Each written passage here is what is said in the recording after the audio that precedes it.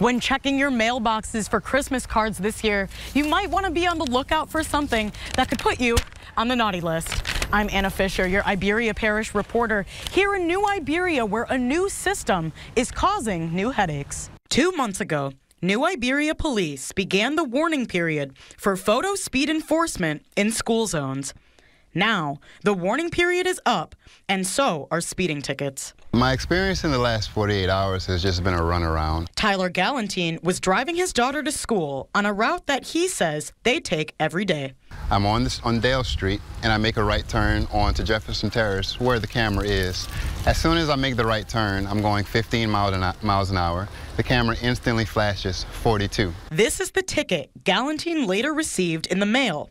These 2 images of his car were taken using the photo speed enforcer. I said, let me call these people and inform them that their camera is reading wrong. Galantine said he was given 2 options: pay $50 to contest the speeding ticket. I said, look, contest what? There's nothing to contest. The camera is reading wrong. Or pay the $180 speeding ticket. And I said, you know what? I'm not paying this ticket for something that I know that I didn't do wrong. This is a picture Galantine took with his GoPro, showing his speedometer and the speed at which the photo enforcer clocked him in at.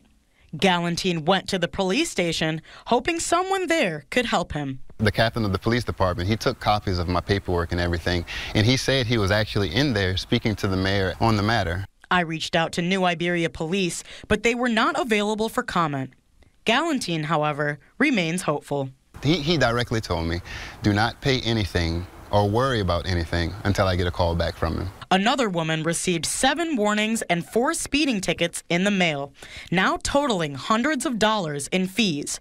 Due to business reasons, she wishes to remain anonymous. I never had no ticket or nothing on my driver's license, for my record, but now all of a sudden I'm getting ticket, you could say, 2 per week? So I just don't understand the method of this. With even more complaints flooding in, residents and drivers believe they're being wrongly ticketed. My hope is that it can be made actually right, because it is there for safety, but it's causing more inconvenience to the city if not anything else. Reporting in New Iberia, I'm Anna Fisher, KATC TV3.